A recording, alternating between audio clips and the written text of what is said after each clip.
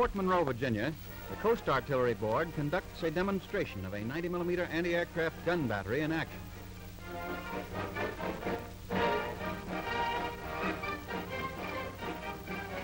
A close view of the recoil mechanism and barrel.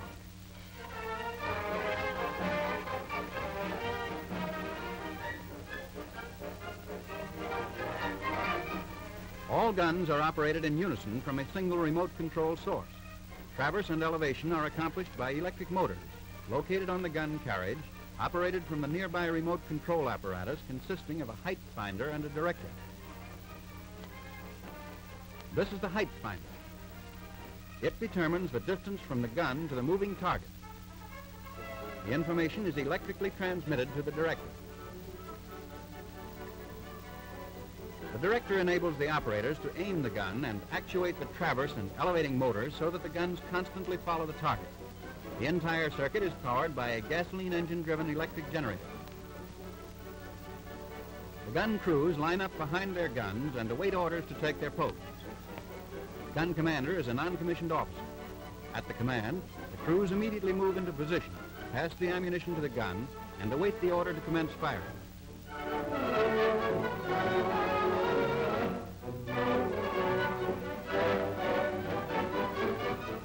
If the automatic traverse and elevating mechanism fails, the two men seated on either side of each gun are prepared to aim the gun manually, using the information received from the director.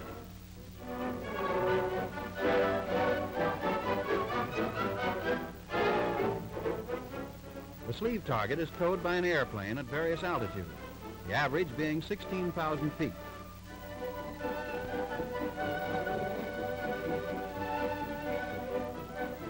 The sleeve is 18 feet long and 39 inches in diameter.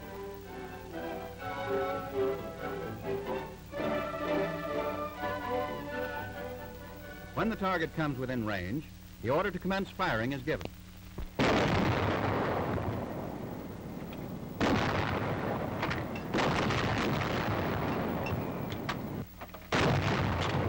Note the lever on the left side of the gun, which is struck sharply downward before each shot.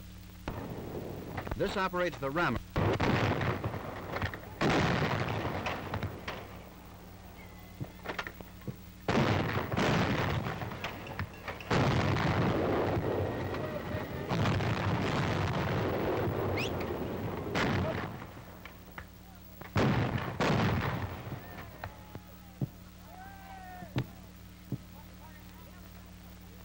The target has actually been shot loose from the towing cable.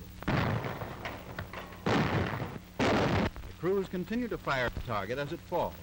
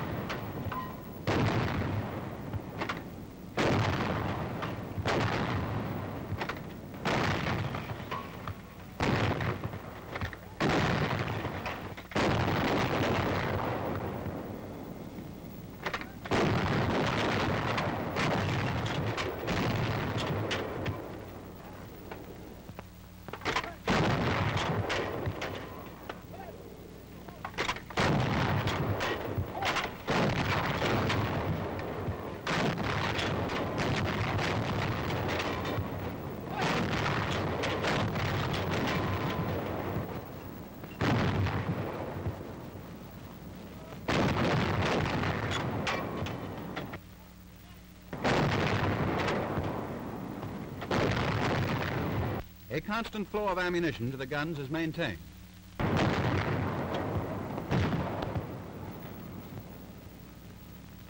The fuse is located in the nose of the projectile.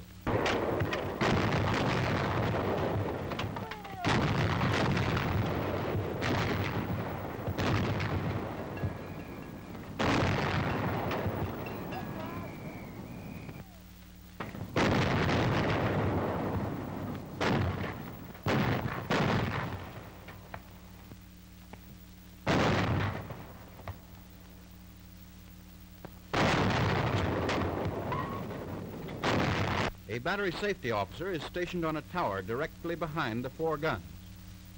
His unobstructed view of the target permits him to ascertain when it reaches the limit of safety. In addition, a safety officer is also posted behind each gun with flag upraised during the period of firing. When the officer on the tower observes that the safety limit is reached, he rings a bell, at which signal the safety officers on the ground blow their whistles and lower their flags. The crews cease firing, and the guns are unloaded, and the shell fuses are reset to the safe position. After the plane changes direction, it retraces its course. When the target enters the safety zone, the battery safety officer gives the signal to commence firing.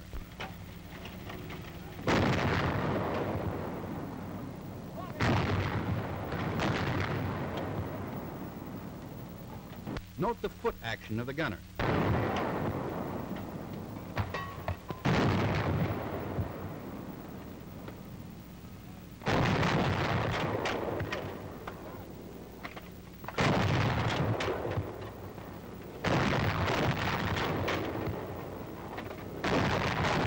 These officers are receiving reports from spotters as to fire accuracy.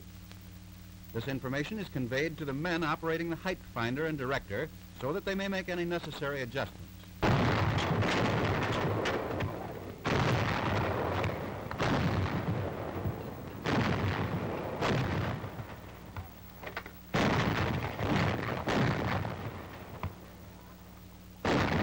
The muzzle velocity of these guns is 2,800 feet per second.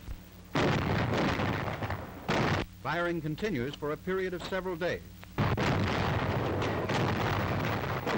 A mechanical counter shown in the left foreground is set up to record the rate of fire of the gun.